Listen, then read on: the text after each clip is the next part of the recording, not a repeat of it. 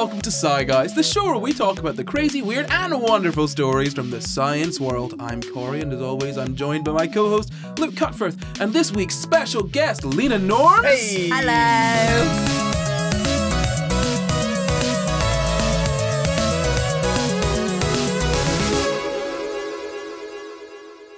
This week we're talking about worries with warming and a coming collapse, but first, we have a wee review. This one is 5 stars. It says, a fascinating and engaging podcast. I've listened to every episode of SCI Guys and find it a great way to start my week. I especially like the topics that deal with crazy experiments, mental illness, gender, and sexuality. Are those all the same thing? Who knows? Recently, a doctor diagnosed me with ADHD, and it was your episodes on autism and ADHD that helped me realize this about myself. Thanks, SCI Guys. I look forward to more crazy, weird, and wonderful stories from the science world. Isn't that nice? I can't wait for the right-wing media to tell us that SCI Guys is giving people ADHD. Oh, we're giving people ADHD and contagious. autism. Yes! Yes! You coughed on everyone. It's a digital cough. And speaking of digital cough, this is something entirely unrelated. It's a question for you here and everyone who's watching or listening at home. If you're listening on Spotify, you know what to do. Get down to the comments. Same goes for YouTube. But if you're elsewhere, Apple or Castbox or somewhere else that you use only your ears, here's what you do. Set the atmosphere on fire. I don't care how you do it. Just set it on fire, okay? And then use this flaming atmosphere to send smoke signals to Mars. My Martian friends will let me know what your answer is. Anyway, the question is, are you anxious about climate change? I am a little anxious. But I think anxious implies that it's not a logical response. So I'd like to question the question. Sorry. I agree. I think that's giving you a very good idea of where this episode is going. Luke, how do you feel about climate change? Positive, right? That's what you were saying to me earlier. I can't wait, Love man. it. Oh. Change it more. But you don't need to wait. It's happening already. Oh, well, even better. Am I anxious about climate change? Yeah, I'm anxious about climate change. I think, like everybody, probably not as much as I should be. Like most people should be more anxious than they are. And that's probably another bit of the episode I've spoiled. On we go. Teased. Not spoiled, teased. Spoiled. Shall we start off with some climate change statistics? Just to get us all riled up and anxious, yeah. Oh, yeah. Leena, you have those ready to go, don't you? You prepared some? Oh, yeah. Climate change is 100% bad. Very good, very good. And I think we have a 30% chance of solving it. How's that for a start? Well, that's good. And I have a little thing to share with you all. It's a podcast. It's not this one. It's another one. Do you know anything about that podcast? No. It's mine. Yeah, it's yours. Oh, mine. Yes, I have a podcast called No Books on a Dead Planet, which is the only way I can make myself panic about the climate is thinking about how there won't be any books there. Problematic. But people can't register. Plants, no, it's not going in. Books, that feels like an emergency. You need plot to make books, though. So. Yeah, you do. That's so deep. No trees have you ever heard of an without audiobook? Yeah. or a Kindle, huh? What does the person who reads the audiobook read from? Paper. A Kindle. No. Duh. Oh, God. From their mind. They just improvise. From the stars. But no, yeah, if you want a little stepping stone from this podcast to that one, we did an episode together. I mean, you had me on as a guest for your episode. We did it together. It was a group effort. It We was read a book. In this same room, actually. It was. Yeah, you but a can't different see time. it. It's audio only. We read The Uninhabitable Earth, which is the scariest book on climate I've ever read. So thank you for accompanying me through that true trauma. Oh, don't worry, there were no ghosts, so I was well okay. You were surprisingly upbeat. I like the That's just idea my of a dead feedback. planet. I love it. That was I'm like, a bit yeah, sus. let's, woo! No, joking, of course. It was a fantastic episode. Thank you for having me on. And go ahead and listen to that once you finish listening to this and all of our other episodes as well. Donovan, who knows? Anyway, climate change stats. What do you think is going on with the climate? Is it getting hotter? Is it getting colder? Or is it staying the same? Both, but on average, warmer. Very Hotter good. where it shouldn't be, colder where it shouldn't be. Yeah, basically everything's going wrong. So, Unideal places. but climate change, the climate changes normally. No, ice ages have happened. The opposite of iced ages have happened. Is climate change not normal? I think at this rate, maybe not. Ah, Is that the... yeah, that would the you would right be answer? right. The Earth's current rate of change in climate has not been seen in the past 10,000 years. So that's That's quite a while. You remember 10,000 years ago, either of you? It's all haze. I was probably drunk. Sorry.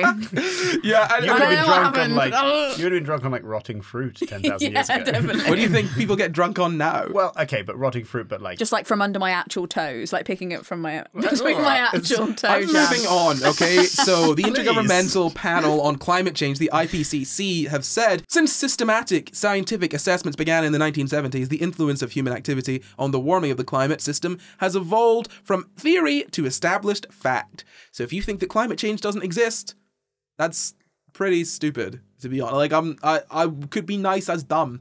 It's a really dumb thing to think. Stop it. Anyway,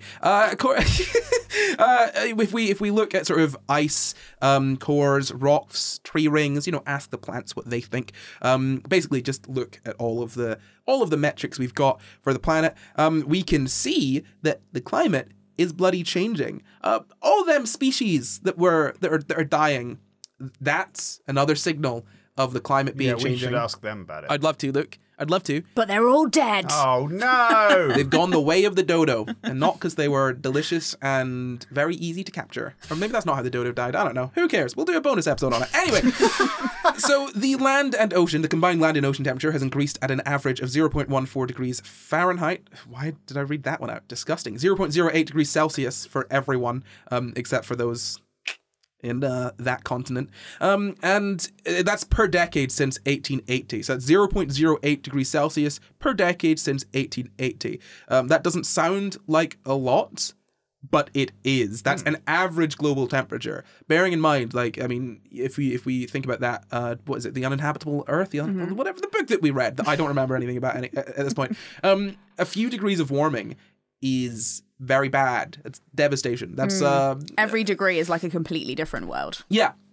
We can't survive in our current sort of civilizations with 4, 5, 6, 7 degrees. 7 degrees of warming is insane. Like on average, like I feel like people are thinking, oh, but like the difference between it being 20 degrees in summer and 27 degrees in summer is not that bad. That's fine. Averages. Think about how averages work. Yeah, you could also have no change in average temperature, but then like your summers are 50 degrees and your winters are like negative 30 degrees, and it averages out to the same temperature. Yeah. It's the volatility. It's also the volatility of the temperature as well as the average that's important. Absolutely. So you could literally have no climate change average.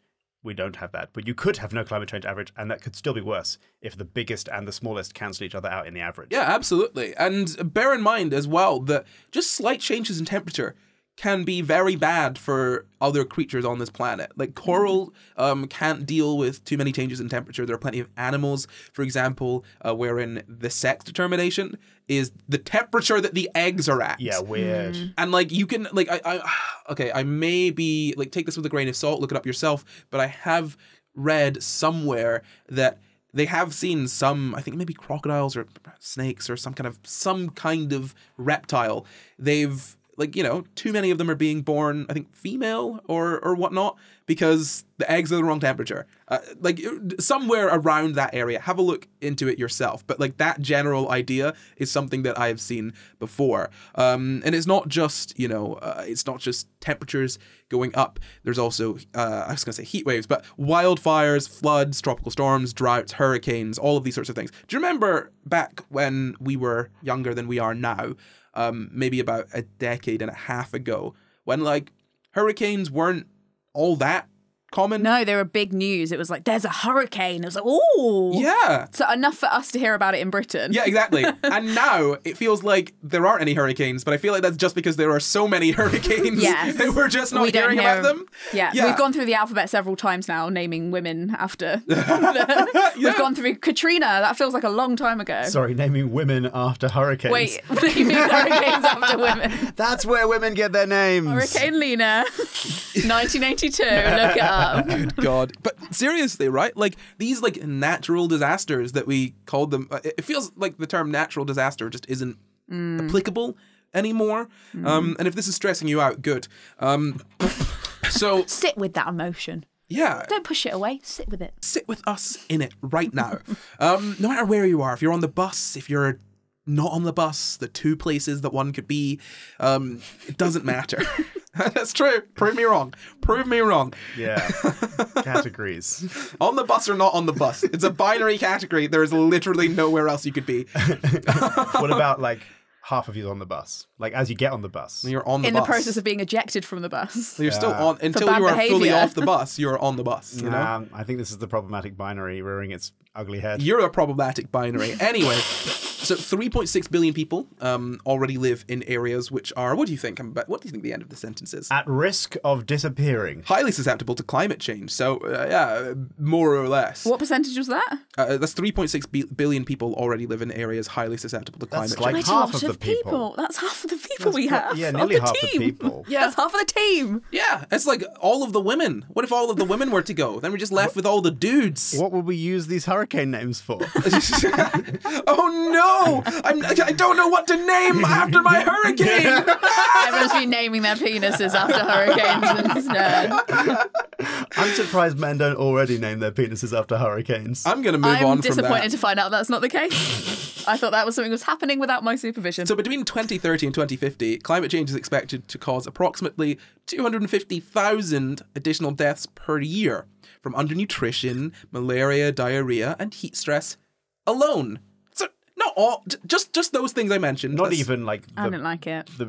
being very like drowned. Yeah, yeah. Well, I suppose that won't happen. It's I- slow enough that you probably won't drown. It depends how slow you are, Luke. It Like, really depends. That's true. Who knows? But no, seriously, yeah. I mean, like, ultimately, you got to think about it this way, right? If water levels rise, I feel like people don't think about this. And I think we've mentioned this in another episode. I think we even mentioned this on your podcast, Leena. When people think about water levels rising, I mean, and I feel like I definitely used to think about this. They think about the water coming closer to them. So if you say, there's a meter of water rising, they're like, yeah, the water, the shore is getting a meter closer than it was before. No, the water level is going up a meter. So if you have a very flat area of land near your coast, all of it's under the water. Yes, hasta la bye-bye. Obviously, there's more complex things at play there as well. But yeah, things are going to be underwater. And I don't think people realise how many countries are protected by ocean barriers right now that would split. So it's not actually just a gradual thing. Like the whole of the Netherlands, it could. Do you know what I mean? Yes. There's lots of places that are actually already below water level. Before sea level, yeah. Sea level, and they're only protected by these very precarious concrete barriers that wouldn't withstand more. So they'd become lakes. Yes. Like the Great Lakes, like Lake Michigan, except it's all of Netherlands. And what would we do without the Dutch, huh? What would we do without people that thought it was okay to do blackface at Christmas until, about 4 years ago, huh? What would we do without them? No, I like the Dutch. I don't know. I just want to bring that one up. Don't like their new leader, though. I don't know. Yeah. I literally know nothing about their new leader. It's bad news. That's what I know. Oh, cool. Good. So, Good to know. really bad. I don't want to think about that. I'd rather be anxious about the climate. Okay. So... I don't think this guy's anxious about the climate. I have heard about this actually, and I want to continue not thinking about it. But yeah, ultimately, this is all happening, and it's going to continue happening until we actively try to stop it. And even then, it's going to continue happening. We're past the point of stopping it, right? We are now in a point, in an era where we just need to limit the damage. And the longer we take to do that, the more we kick the can down the road and pretend green energy isn't sort of feasible because it doesn't make certain people enough money. The worst things are going to be for everyone. And, we've all said this, or rather, we've all been present while I've said this. I don't really listen to what anyone else says, sorry. But no, we've all been present for the conversations around the human race not dying out, but things just being drastically changed, right? The world is going to change so drastically that many people are going to die. We'll probably still keep on surviving, but not in the way that we do now. And also, a lot of poor people will die, a lot of vulnerable people will die, and fingers crossed, rich ones too. But hey, silver linings. Can't have everything. But yeah, no. I mean, do you guys have any climate change stats or facts or things that are coming to mind you want to throw out? I think something I learned recently. I went to this ethical consumer conference because, of course, I did. That's what I do in my spare time. And I learned that there's enough daylight over an hour for us to collect to power the whole world for a year. So the actual amount of resources we have to solve it are all there, and the idea that we can't use green energy is wild. That's something that's not completely related, but something that I was like, there are solutions. It's just that there's so many infuriating things to learn that I just don't understand why we're being sold that it's impossible. Well, the That's one something thing that I annoys would me. like to add on that, I'm currently reading a book called How the World Really Works, I think it's called. And it's talking about how we very much really need to do something about this. But I haven't finished it. I wish I'd finished it by now in order to be on this episode. But it talks a lot about how like the stuff that we get from petrochemicals are so deeply embedded in everything that it's actually way more complicated than any of the politicians who are saying like the solutions are all there, we just need to implement them. They either don't understand or they're lying, because like all of our lubricants come from like anything turning comes from petrochemicals, and then like a lot of our fertilizers come from chemicals. From petrochemicals, so from oil, and like I'd never quite appreciated. I didn't know that. Yeah, right. How deeply because we get the oil out of the ground, and like some of it becomes petrol or plain fuel or diesel, Fractional distillation, but then a bunch of the other stuff is like some of it becomes Lego, and then some of it becomes lubricants, and some of it becomes fertilizer, and some of it becomes all these other things. Which like if we absolutely eradicated oil from the pipeline, like pun intended, then we'd have to either continue digging up oil in order to continue getting those things that we do still need, or find alternatives, some of which we don't have alternatives for yet. And it was just a very interesting read. Like I really recommend it. Anyone who wants to learn more about like the realities of this, it's really interesting read. And it is scary, the magnitude of the problem we face, because ultimately the knock-on thing that will happen from the economic perspective is if we like outlawed using petrol, for example, and diesel and plain fuel coming from oil, you'd still have to dig up oil in order to make those other things if you don't have alternatives to them. And so you'd have a surplus of a bunch of like this fuel that you're not allowed to burn, and all those other things would become more expensive because they're not being subsidized by the price of the petrol that you get to sell from the oil you've dug up. It's a lot to absorb to say. I think what we have to absorb is that we have to rebuild everything from around 1880 onwards. Anything we've invented, we need to maybe just go back and reinvent. yeah. But we don't have 120 years or 140 years. Yeah. We've got maybe 10. Yeah. So that's the kind of innovation problems. Yeah, I think the kind of point that this book, I haven't finished it, but the kind of the point that it sort of suggests that it's going to make in its introduction, for example, is it sort of says like there isn't really a way of solving this problem that means that we all get to maintain our standard of living. No. We all need to take a standard of living cut in order to fix this, or we're screwed. Or we just don't have a living. Yeah. It's like, well... But people don't think like that. But when you think about like our they aren't standard... willing to give up their standard of living. But when you think about our standard of living, right, it is kind of unreasonably high, right? Like American consumerism in particular, right? You know, you walk into a Walmart and there are 20 to 30 different brands who are all owned by realistically, 3 companies for one individual kind of product, right? It's not necessary, right? That's not a necessary thing that we need. There are so many unnecessary products, so many things that we don't need that are just being made. If we think about like the lithium batteries that are in vapes that are just being disposed of constantly, right? We are so incredibly wasteful. And I think that like ultimately taking a standard of living cut isn't going to be as bad as people perceive it to be, right? Like people were fine, like ultimately we've got medical advancements and whatnot, right? Like ideally we focus primarily on stuff that is essential, like, like medical fields and blah, blah, blah, all that sort of stuff, right? And yeah, maybe you don't get the convenience of Amazon delivering you something the same day that you ordered it. Maybe you don't get the convenience of going to the shop and having, fruit that is not in season in your country and barely in season in the country where it's been delivered from, right? Maybe we don't get to do that. Maybe we don't get to travel to other countries, multiple times a year by plane. Maybe we don't get to do all of those things. So what? Realistically, is that going to be so bad that it's worth just tanking the entire planet? Of course, but the trouble is no one, or at least the majority of people, won't vote for it. So, it has to be kind of forced on you. But the majority of people will vote for it if it's framed in the right way. If they understand what they're voting for. Yeah, exactly. If it's like if you say to someone, "Hey, you have a choice of dying or being slightly less comfortable than you are right now. Oh, yeah, I know. But the other side's not saying, let's die. They're saying, this is being blown out of proportion. Exactly, These but guys they're lying. are left-wing liberal idiots. My point is that it's not a case of, oh, people won't vote for it. It's a case of people will vote for it. They just won't vote for it if they're being lied to. But they will be lied to. No, I know. So, like, how do we? Like, No, I agree with you. I just want to be clear that the liars out of it. I want to be clear that the situation here is not the problem is not, oh, we'll have to take a standard of living cut and people won't want to do that. The problem is people are going to lie to get their way, which is harmful to everyone, right? I think it's about reframing what the problem is, because the problem isn't standard of living cut.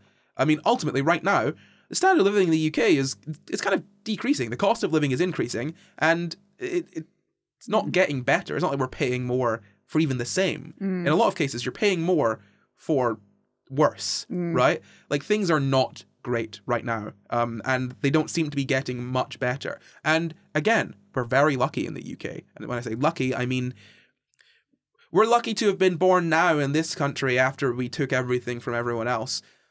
Yay. But seriously, right? Like, you know, we're quite lucky in the UK, but we don't need all that we've got. Do you know what I mean? Can I just say another statistic, which I'm going from memory from this book, which demonstrates exactly what you're saying there, Corey. This absolutely blew my mind. So it was trying to put into perspective how much energy or power or like potential the average person has because of the Industrial Revolution and our use of petrochemicals and all those kind of things. Like, how much, you know, you've got your will. Oh gosh, You've got your, like, I want this thing to happen. And how much more powerful are you now than you were, I can't remember what year, but like, say, in 1880, right? And the statistic was that the average person, it's like they have 200 members of staff 200 years ago. Really? Or 150 years I'm ago. going to read this book. Like, You're in selling it to me. Yeah, in terms of like how much food you can have, the fact that some of it can be delivered to your house, the fact that electricity is generated and it costs relatively cheap, the fact that you have water flowing to your house, everything you have is the equivalent of, by some year, compared to some year, like you have 200 full-time staff, which is absolutely mind-blowingly insane. And yet we're still miserable. Do you know what I mean? Because I was walking around because we Birmingham have to yesterday and be. I was like, everybody is miserable here. But Nobody's we have happy. to be miserable. But we have to be miserable because otherwise we won't want the stuff. Like, how Yeah. can we? Okay, like, ultimately, all I want, right? I don't need to have Amazon delivering me stuff when we order it, right? It's very convenient for the podcast to be like, hey, Luke, I want thing, I have problem, and Luke's like, problem solved. It's coming to your house in 2 to 3 days. Nice, great. That's very convenient. But also, I wouldn't mind having, like, you know, if the communities were built for this, just having to go to the city centre and get the thing, because that's what I had to do 10 years ago, if right? the shops in the city centre were open and if they sold your thing, which they don't at the moment because of they're Amazon. because of Amazon, right? Like, and ultimately, like, I don't need, like, okay, yeah, Just Eat was really cool, getting like a food delivered to your house from your phone, awesome, great. But like going down to a takeaway, that's still fine. But also cooking quite fun. It's quite fun, wholesome. but also cooking for myself. The only reason, I think largely the reason that people don't cook for themselves isn't out of like, oh God, like, I'm lazy. Like, it's exhausting. We are working more for less money, and it's becoming harder and harder to do all of the things that one needs to. Like, we lived in a society up until, we're not living in a society anymore. No, but we lived in a society, very recently, wherein you had one person whose entire job was make house okay, make food, look after children, and keep house. And whilst someone else went out and did other job to make money to, facilitate all of that. And now, like, a household that with 2 people earning income still isn't necessarily enough to live super comfortably, depending on where you live and how much income you're making. Like, if we talk about minimum wage, right? That's way too low, like ridiculously low. If you're not able to raise a family, of 4, let's say, 2 parents, 2 children on minimum wage from one person, It's not a living wage. That's not a living wage. Yeah. That's literally not a living wage. And what is the point if it's not? Exactly. Like, what's it for? What for not Jeff a living. Bezos to get rich? Like, that's my Yeah. point, But right? what's So- the minimum wage for? no, it's the minimum wage. It's not a living But wage. what's the minimum wage for? It's for how little money you're allowed to give per people. No, Before but I mean, they... what's it for if not to like... Okay, Luke. It's so stupid. You that can we ask the Living Wage Foundation, who are trying to Here's- make the living wage and the wage Here's the how it same works, thing. right? Do you guys remember guillotines that Yeah. chop, right? Ah, yes. Now, the minimum wage has to stay as low as possible, but still above what I like to call the guillotine line, which is the line whereby the poor people start cutting off your heads. So long as you keep it as low as possible, but above that line, you're fine. Living wage doesn't matter at all so long as the poor aren't revolting. And they are revolting. And they should be revolting. Sorry, that was 3 different uses of the word revolting. But seriously, like it's literally just a case of how little can you pay people before they go. Well, I know. Yeah. So you're saying I know, we should, but they we should wouldn't revolt. admit that. So what would they claim it's for?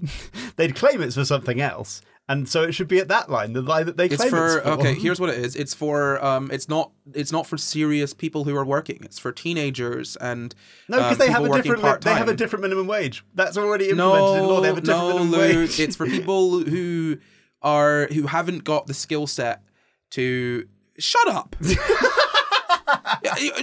you ungrateful. Oh, you paying attention to the things that we say, holding us to the standard that which we claim to set ourselves to. Oh, you so annoying. but yeah, no.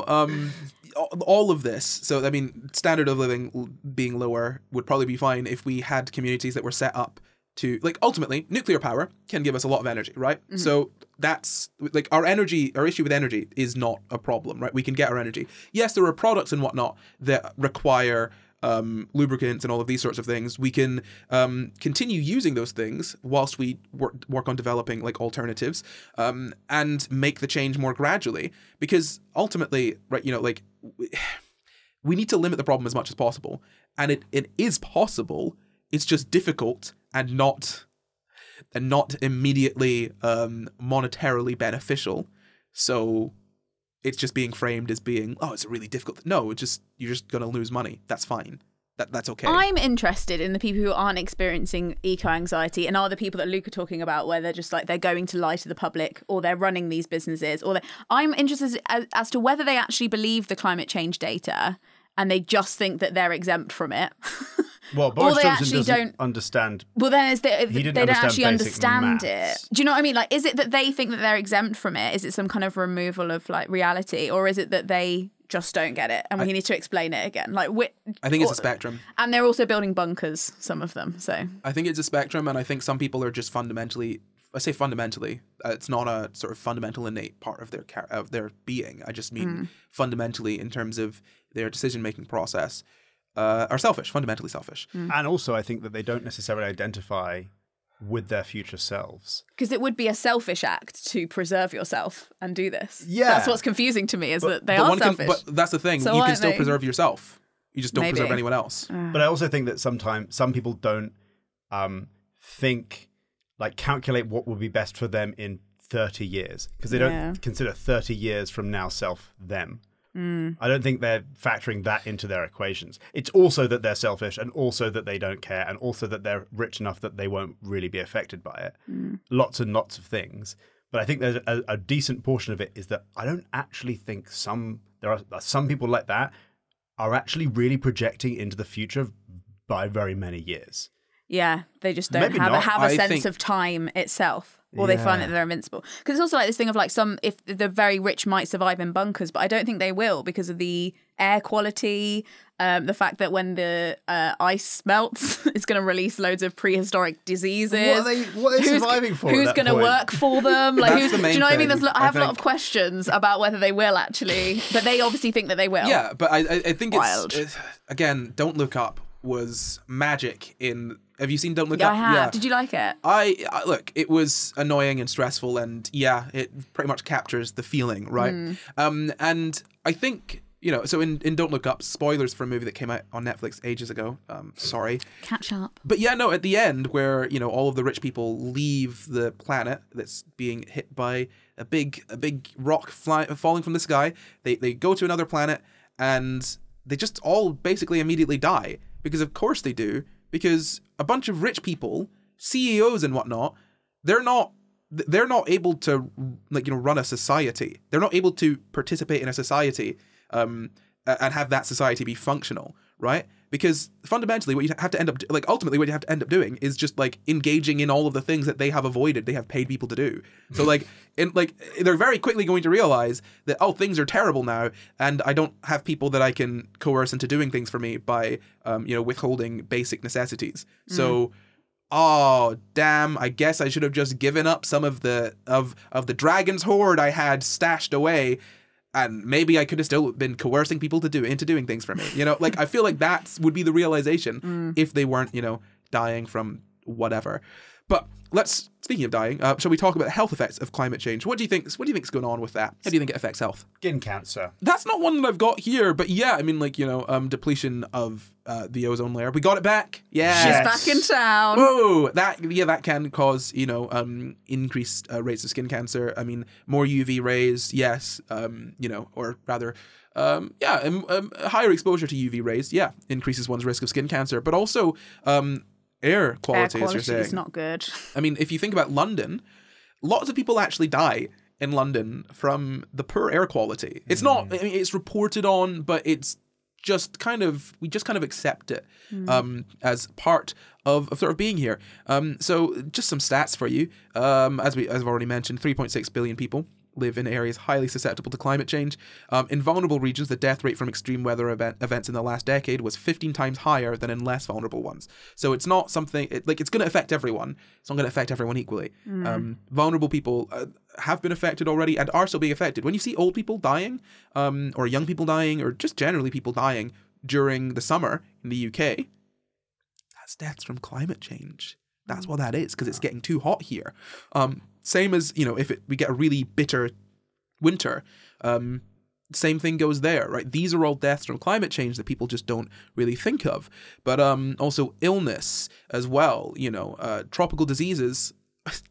Buddy, if things get warmer and these tropical diseases, which can only exist in certain temperatures and certain climates, start to migrate, that's not good. The monsters are coming. Yeah, and then there's the prehistoric illnesses from the ice caps dying. Oh God, is that that was in the uninhabitable Earth? How sort of, I guess, problematic is that? Do you know what I mean? Well, as in will it be bad? Yeah, because we haven't got any. We haven't developed any of the autoimmune the immunity to those things, and they're really bad. I really should have revised my facts on this. I'm like, real bad. They work on us, I suppose. That's the thing that I think that's for me. I think of that and I'm like, that could go either way. Where it could either be really really bad or kind of okay. I don't want to find out. And I agree. I'm not interested in that. I don't have that curiosity in me. I just don't want to know. I feel like with all of this, you got to take the wins where you can, where it's like, that one isn't necessarily terribly bad. We can just put it back on ice. Exactly. But I suppose like the bubonic plague. It's if there's one that's real bad. Yeah, all it takes is one. 10 million of them, and most of them don't work on us because it's been a long time. Trying to infect a Windows. What are you on now? A Windows 11 with a Windows 98 virus. Yeah. But if one of those Windows 98 viruses takes over the entire world of computers, that's still pretty awful. Well, I've got a perfect little analogy for you. It starts with a C and ends in COVID-19. We don't need to. We don't need I've heard of it. Yeah, we don't need to think about what would happen if. No, we're still in a pandemic. So. And that could have relatively been a lot worse. I'm not saying that the COVID pandemic wasn't bad, but it could have. I was sitting there for the first few weeks thinking, this could be really shit. It could have been way worse than it was. Oh yeah, absolutely, definitely. If it was more infectious or more deadly. Whereas Corey, in the first 2 weeks, was looking at all of the data that was coming out and was following expert advice, and then said that his opinion was, if it's dealt with properly, this could be over in a few weeks, like swine flu. Because at the point that was said, we didn't have enough evidence to say that it would be really bad. And also, the government dealt with it terribly, okay? If they'd done a good job, we probably would have been less bad. I agree. Okay? Anyways, moving on. Thank you, Luke. But yeah, no, I mean, it's going to mean more migrants and whatnot as well. More people living in like sort of more dense areas, which again increases risk of disease. This has been a long time, and I'm sure we're going to have those classic comments of, you were talking, there's not enough science in this episode about science of climate anxiety. We're getting to it, all right? Climate change is science. It's very important. And like ultimately, you don't need to know how it's happening. We should all know how it's happening. Planet getting hotter because greenhouse gases trap heat in, make planet hotter, make ocean hotter. Ocean stores more heat, and also ice starts to melt, and then that starts to release more carbon into the air, which then increases. It's bad. Okay, it's a runaway train, and we're not. Instead of trying to stop it, we're like, well, we're gonna hit the wall at some point, but maybe I'll have died by the time we do that. So.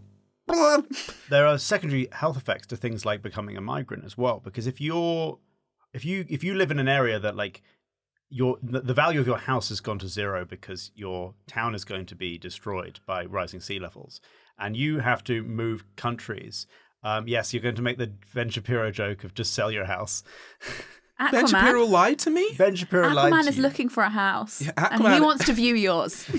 Look, Aquaman has basically no business acumen, okay? He does not understand the laws of supply and demand. He doesn't get the housing market. So you could sell your zero value house to Aquaman. Well, but he has He'll plenty pay of cash. business. He has loads of business acumen then, because he's going to buy all the houses. He's going to have loads of houses. Oh, wow. He's going to be like all of our MPs. He's going to have hundreds of houses. I was just going to say, like, if you then have to leave your home and you have to, because countries start closing their borders and you have to go on foot, people die doing that. People get ill doing that. They then don't have any money because they put most of their money in their house and they're now in poverty, and there's health effects of poverty. Like, there's all these horrible spiraling effects that are beyond just like the immediate effects of climate change. People will have to, like, people die migrating across different countries on foot. All the time. Yeah, and our government tries to make sure of it. Sorry, allegedly. No, not allegedly. No, they don't care. Anyway. If they've made it this far in. They deserve.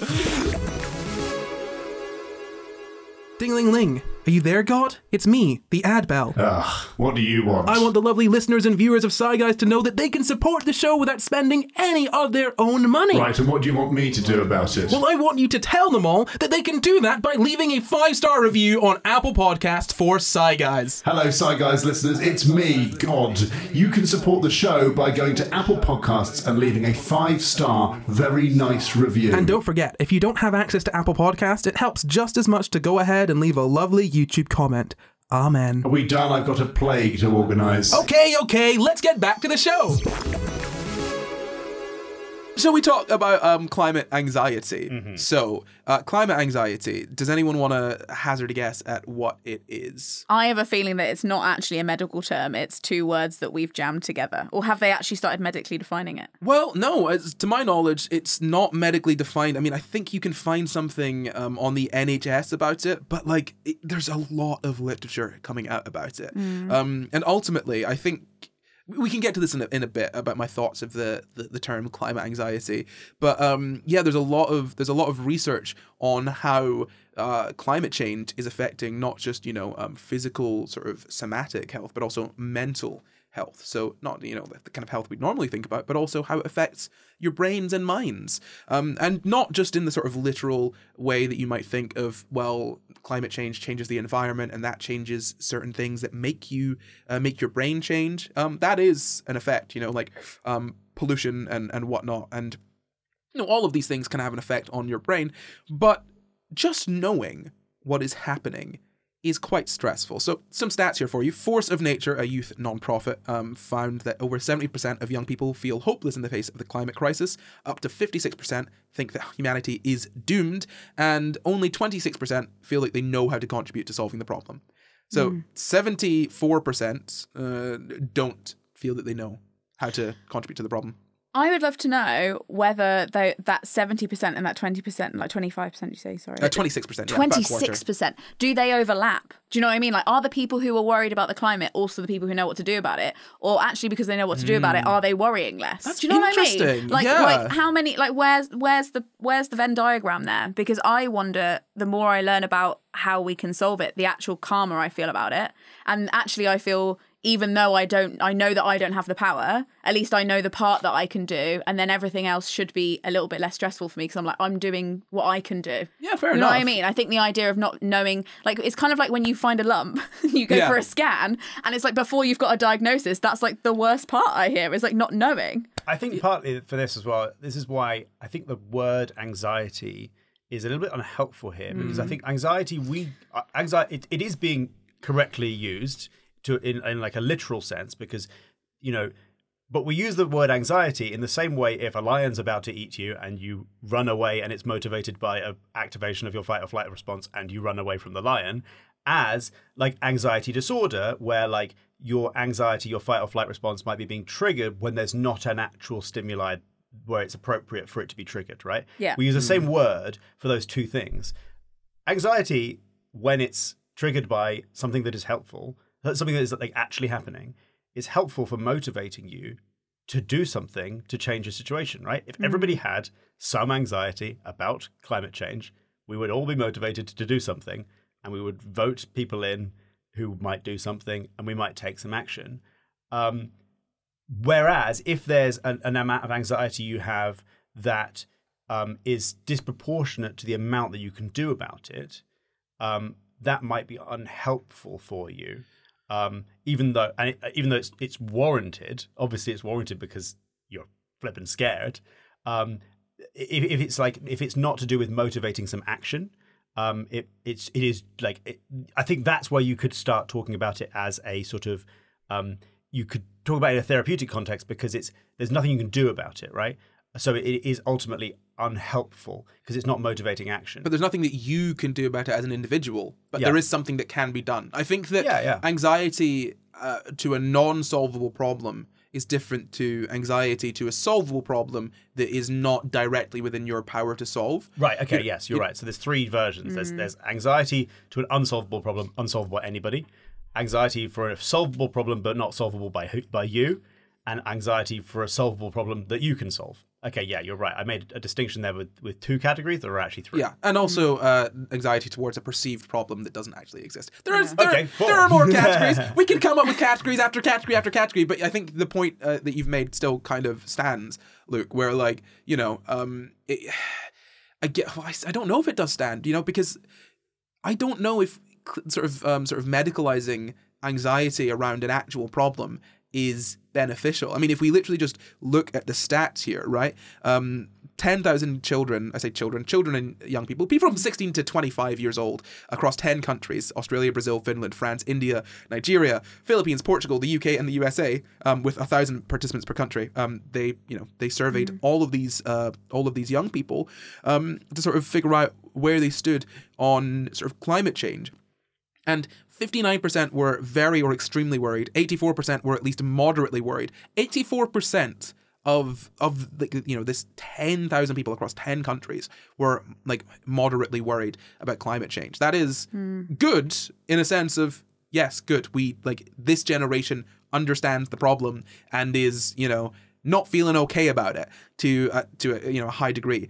But sad, anxious, angry, powerless, helpless, guilty, those were reported by more than 50% of people. Like all of those different emotions were reported by more than 50% of people, and more than 45% of respondents said that their feelings about climate change negatively affected their daily life and functioning. 75% said that the future is frightening. 83% said that they think people have failed to take care of the planet. So it's not just like, oh, I'm feeling anxious about this, and like I like this is affecting my life, and I don't know what to do. It's I'm feeling anxious and I'm angry. Like I'm frustrated. I'm annoyed. Like I've been failed by my government. And that's something that continuously comes up in all of the literature that I've read, that it's not just people feeling worried or stressed or ill at ease. There is a very real sense of, why has this happened to me? Because, you know, I mean, for us, our generation, right?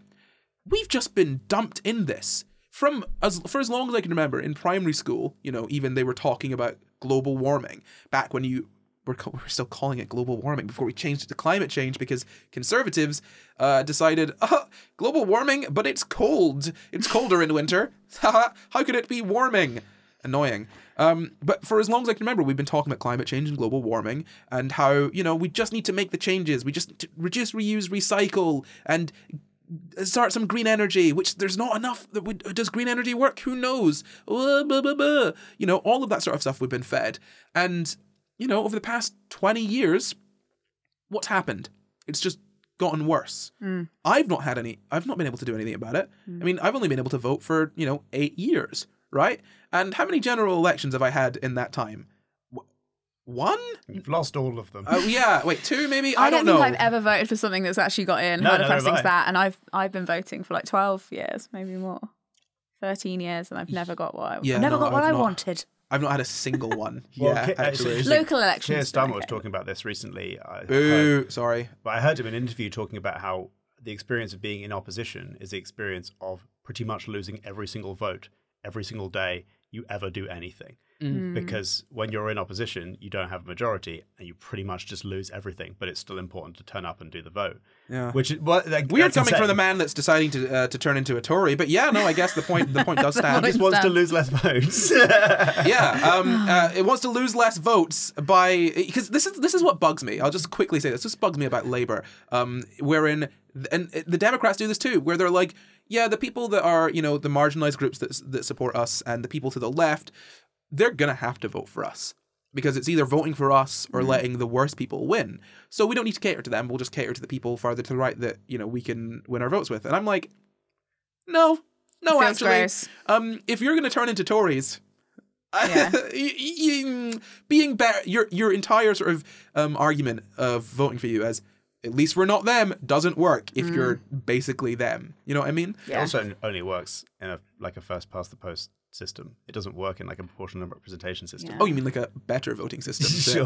that has been consistently chucked out by the people who benefit from it. Yet another vote that I lost with the referendum. But yeah, sorry, go on. I think that part of the if there are mental health precautions that we're not calling anxiety, I think it might be something more around maybe abuse or something where you're told one truth, but you're told to live in a different way and kind of gaslit into believing that it's necessary for you to carry on as normal. And that in the same way that you're describing Labour, it's just like, oh, well, we're not as bad as your last boyfriend. We only punch you in the face. We've never thrown you down the stairs. Do you know what I mean? I think it's actually that when we think about anxiety, I think sometimes I've felt anxiety. But again, it's hard because there is the definition of anxiety feeling like a threat is not...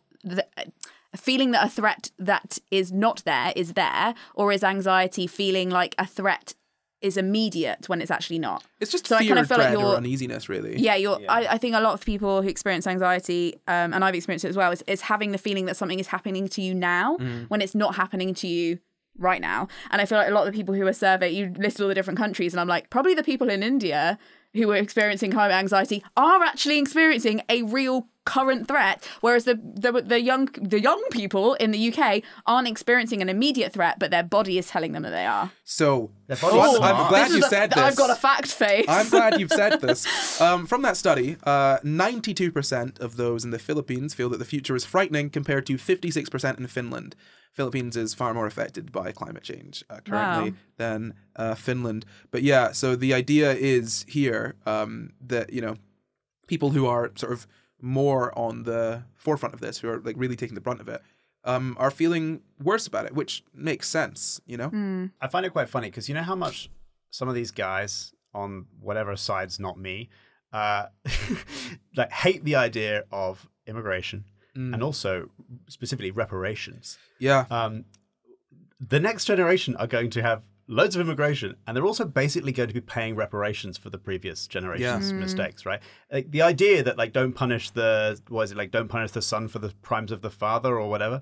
Like you said earlier, we're being punished or going to be punished for the crimes of the 80s, 70s, 60s, 50s, when they knew that this was coming and they didn't do anything, anything at all. And the thing is, they thought, in a lot of cases, people thought that, this is not going to be a problem for 100 years, blah, blah, blah. And you still see conservatives, and it is conservatives, pulling out, predictions from climate scientists saying, that hasn't happened yet, ridiculous. Are you ignoring the fact that people are literally dying from climate change right now? whether like if maybe it's not as severe as people said, but like deaths from climate change are happening already. You know, like probably earlier than most people thought. And when I say most people, I don't mean scientists. I mean just regular average Joes and Josettes. Oh yeah, I think if you asked an average person whether climate change deaths are happening now, they would say no, that's in the future. Yeah. No, they're happening in the UK Because every that's year. the Yeah. narrative we get in the media is like, we need to do something now or it's going to get bad. And it's like, well, no, it's already bad, just not here. But it's still happening here as well. Do you know what I mean? That's what I want to be clear. Like, it is so much worse in other places, but like, we are still having people die from climate change. Yeah. That's still happening. But it's those types of deaths that sort of get erased as a statistic. Old people. As a statistic. It's like old people, Disabled people, vulnerable people, like When we think people who are perceived as weak die, we think it's natural, and that's part of the All the ableist. folk That's that- like that's like the COVID stuff. It's Exactly, yeah. And it just gets, it's a statistic, I can't remember, there was some statistic that was like more people died today from air quality than died in this thing that people think is dreadful. Yeah. Like, I can't remember what it is, but like that puts it in perspective, because you hear someone dying from like breathing problems and you don't necessarily associate that with, well, that wouldn't necessarily happen if the air they were breathing was nicer air. Yeah, and that's possible. Yeah. That we can do this, right? And yeah, ultimately, there's just this overwhelming, and a lot of these studies are on Gen Z, you know, which I guess, annoyingly, I just hit that cusp. And I fall into. Aww. So when I say our generation, I'm talking about millennials because it feels. But I don't, yeah, I'm on that cusp as well, more or less, and I don't identify with like the 35, 40-year-olds. Like I see them as like they're different to me. I identify with people in their mid to sort of late 30s more than I identify with a lot of people. Would you say Gen we're Z. in the same generation? Yeah. Because we're like, I'm 33, so Yeah, we're but like we're 7 years apart. But we're peers. I think we'd have the same references. We'd have probably watched the same Saturday morning TV shows, all the Yeah. same. Do you know what I mean? Like, we probably didn't have the like social media when we were 10. God, no. Yeah, no, exactly. I right? think like, that's a big break as Yeah, well. I That think people that's who it, have, yeah. like when I was tweeting when I was 9, I'm like, what's going on? like, why are we able to do? Yeah. I think yeah. that's the generational Yeah. shifts is about reference as well. Because how do you? I'm 29, but like I identify partially with Gen Z and partially with millennials. Don't look so sad about it. No, but I think the issue with that divide is that a Yeah. lot of times it comes down to like, oh, do you understand social media? Then you're Gen Z, and it's Yeah. like I do, but I also understand it from the perspective of knowing that like I was on Tumblr in like 2012, 2014 or whatever, right? And like before, like I was on Tumblr and I was on like YouTube before it was like, YouTube. I was on like I remember when Instagram like suddenly blew up as a thing. Do you know what I mean? Like I remember a time before this social media hellscape that we're all in existed, which we all love, by the way, because it pays our bills. We love it. Stay on the internet, kids. Don't stop scrolling. Doesn't pay my bills anymore.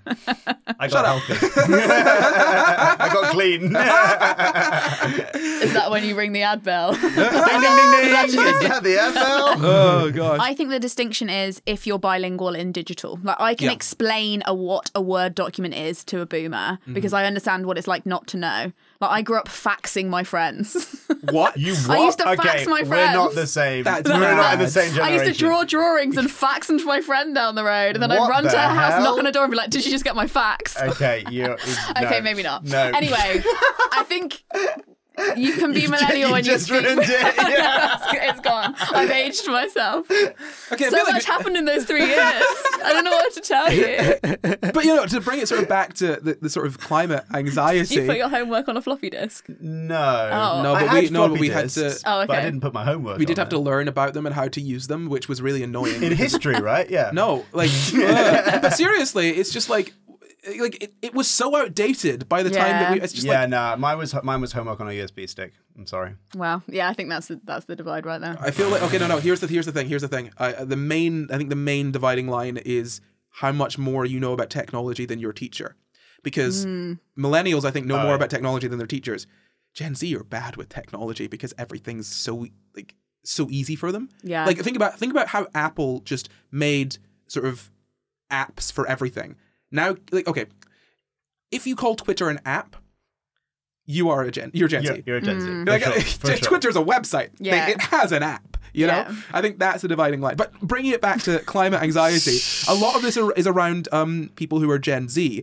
And, you know, again, 60% feel climate-related anxiety on a daily basis. About 45% of young people feel climate-related anxiety and distress that affects their daily lives and ability to function normally, as I've said. Like, all of these things are impacting young people to a massive degree. And, like, in a sense, yes, of course it should. And, I mean, like, when I look at these studies, I don't see, like, thankfully, I don't see people saying, you know, oh, wow, yeah, there's this sudden rise in anxiety around the climate about, like, you know, amongst this group of people. And how can we deal with it clinically? It's... No, the way to deal with this problem is to deal with the problem, because like, I mean, I've read a few studies, all linked below, by the way, that kind of talk about it and talk about how trying to deal with it clinically is entirely kind of missing the point. And I feel like if you're going to deal with that clinically, you need to also create another one called climate numbness, where like you or your children are going to be heavily impacted by climate change, and you have not understood or accepted that, and you're not anxious at all. Yeah. Like that should be also a disorder. Yes. If you're like completely like, what? I don't even know what you're talking about. Like if you have no concept and it's not on your top 10 priorities, that if you have children, they will have a horrible time, at least if you have children. Yeah. Or you. That should also be a clinical, because that's the thing is like this will ultimately be a test of us as a species and our ability to like model into the future and pay attention to what will happen in the future and take action. The animals don't really do that very much. What separates us from them is one of the things is our ability to like understand like how things will turn out like years from now, which animals might do on a subconscious level, but they probably aren't doing on a conscious level. If we don't survive this, we don't deserve to survive it, and something will replace us. Oh yeah, that probably will be better at modeling into the future like that. Fingers crossed. Yeah. But you're right. It's the like. Do you treat the people who like when you find out your house is on fire, start running around being like, "Oh God, there's a fire," or the people who are like, "That sounds fine. I'll just stay at the top of the house and wait for it to burn down." Like you're right. We're treating the wrong people. When you're experiencing climate anxiety, you might just be experiencing reality. Yeah. I mean, I think like if we talk about sort of maladaptive behaviors and whatnot, this sort of climate numbness that you're talking about there, Luke, that's maladaptive, right? Yeah. That is the behavior that is not healthy. Yes. Right? That's what evolution's for. Being anxious about a lion that's about to eat you is a healthy thing to be anxious about. Yeah. Hey guys, I've noticed that, you know, we've been leaving a lot of like, you know, meat around and carcasses, and it's been attracting a lot of lions. And like, you know, maybe if we start moving all of the carcasses now, the lions won't eat us. I don't see any lions right now, Corey. Right, but I think you're crazy. Yeah. Right, but you got lion anxiety. But do you remember how like last week, that was last week. Greg was eaten by a lion? Yeah. I told you stop giving him those lion books. God, he's obsessed. Oh, right, and like it's that, and also I think we've got this sort of confluence of, you know, technology and sort of medical advancements where people are living longer and being healthier for longer, which is great.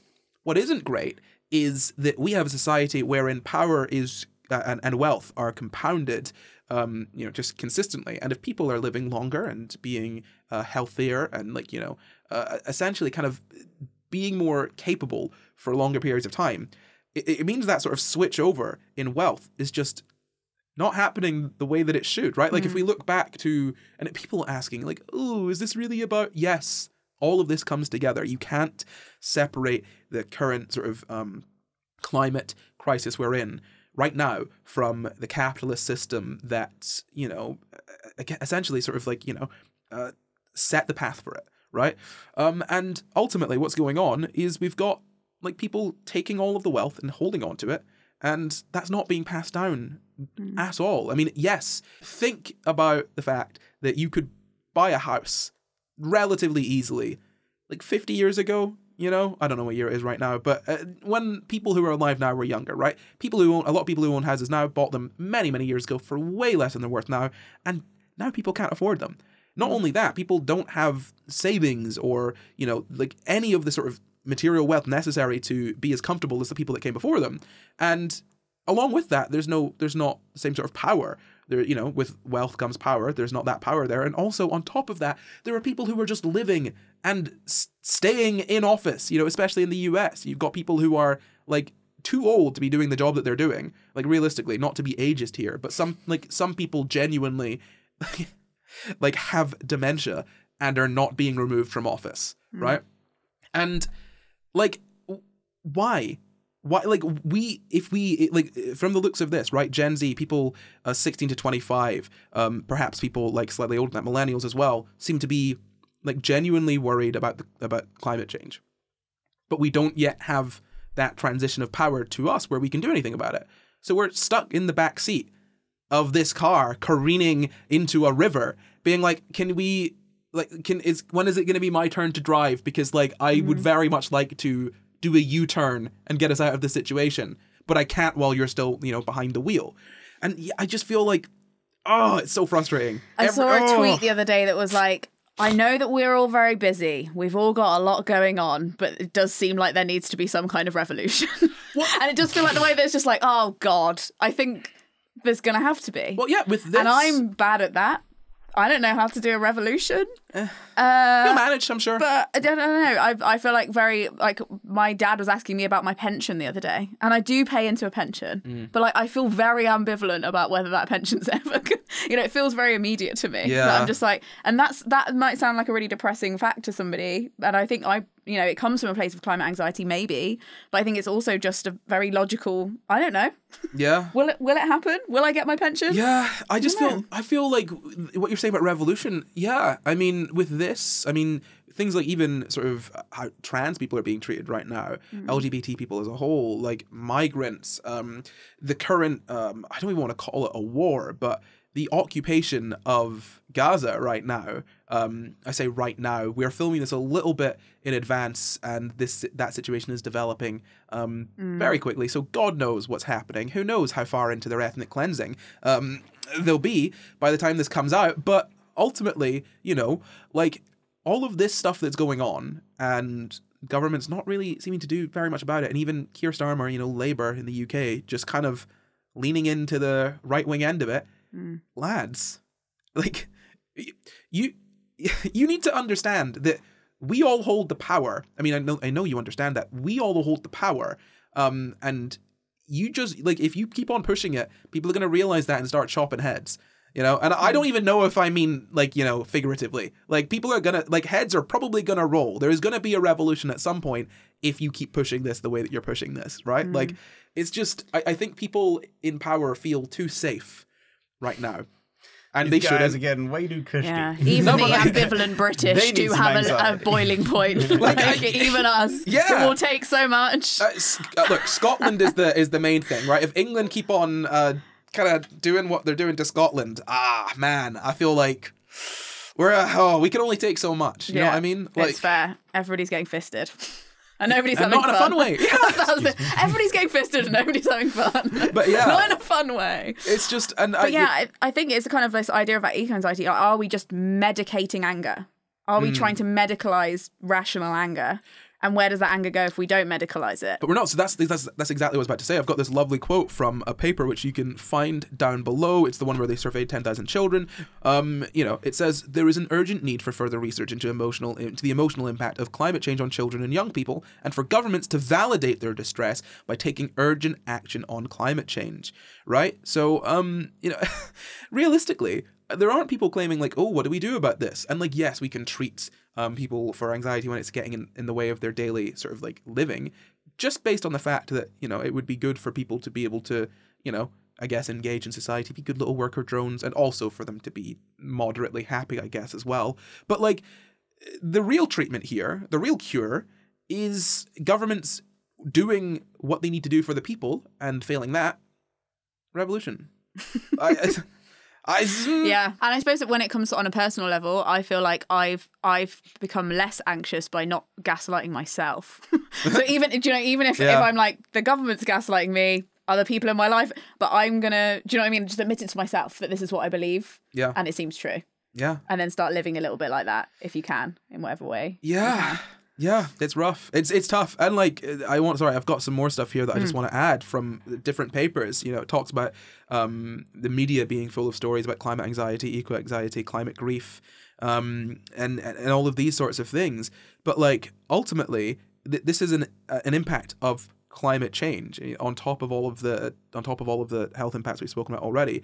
And it doesn't seem to be pathological. That's the key thing here, right? And when we like create a sort of mental health disorder of something, we're pathologizing it, right? You know, we pathologize autism, we pathologize ADHD, we pathologize certain behaviors, you know? And in this sense, anxiety doesn't indicate a problem with mental health, as we've been saying, right? And this is all coming from like a paper which you can find down below again, but anxiety can be an adaptive function, is a quote, like quite literally, an adaptive function. And it's important to avoid pathologizing the emotional response to climate change. And a focus on mental health can imply that the emotional response is inappropriate, right? It's just ridiculous. Like, this is more significantly affecting younger people. Realistically, the people who are going to have to deal with this, the people who had no choice in this, the people who have been born into a world that is doomed immediately, you know, from their conception, from their birth, they have been born into a doomed world, and feeling bad about that is very normal, you know. So do something. I get that's do something. Do anything. Yeah, anything. Anything Maybe not positive. anything. But yeah, no, I mean, ultimately, and another part of this conclusion I think is really sort of, it's really sort of, I wouldn't say profound, but I like the quote. Climate change is not just an environmental, but also a psychological problem. And it's a psychological problem. It's watching the end of the world happen in slow motion. It's horrid. And that's really what I've got to say on climate anxiety. It doesn't really exist. It's just climate change, innit? It's just an accurate response to a real fact. Yeah. Like, it's not in our heads. No, it's not in our heads. No. It is you reacting appropriately to what is going on around you. That's what I'd say. And that's what many scientists would say as well.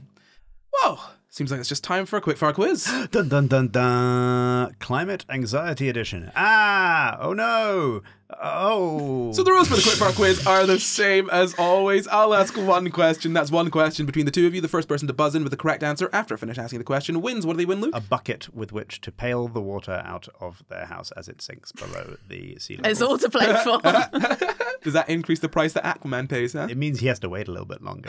Wait a little bit longer. And Luke, what is your buzzer? Ah! And Leena, what's your buzzer? Just a where goblin that being came scared from. of climate change. So, my question for you is, the youth non-profit organisation Force of Nature found that what percentage of young people feel hopeless in the face of climate crisis? Ah! Oh, I think that was I you. saw Leena move first, so I'm going to give it to you. 70%. Ding, ding, ding, that is correct. One. Well done. That's a pretty horrible statistic to end it on. We should all have a moment of silence for that. Well, that is all from us, but before we go, we'd like to thank all of our patrons with an extra special thank you to executive producers Denito and Glitch Rabbit, and thank you for watching. You can find the full references for this episode down in the description. Subscribe for new episodes every Sunday, and why not leave us a nice wee comment? You can support the pod at patreon.com/SciGuys, or you can find and contact us at SciGuysPod on Twitter, Facebook, Instagram, YouTube, and at SciGuys on TikTok too. Or you can send us an email at SciGuysPod@gmail.com. That's SciGuysPod@gmail.com. SciGuysPod. Pod. Wow, a performance. At gmail.com. gmail.com. You can follow me at Not Corey everywhere. You can follow me at Luke Cupforth everywhere. And you can follow me at Leena Norms everywhere. Why are you looking at me? Look at them. Everywhere. Apart from TikTok.